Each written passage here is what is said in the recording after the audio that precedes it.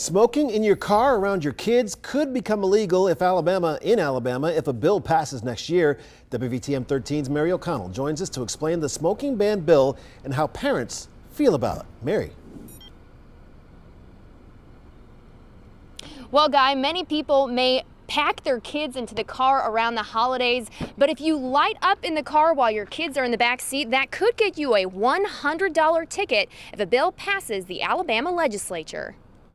State Representative Rolanda Hollis filed a bill that would make it illegal to smoke in your car around kids under 18. Representative Hollis says she wants to bring awareness to the dangers of secondhand smoke and protect kids' health. Hollis thinks she's got the support in the legislature to pass this bill. Under the proposed law, you would be hit with a $100 ticket for smoking with kids in your car.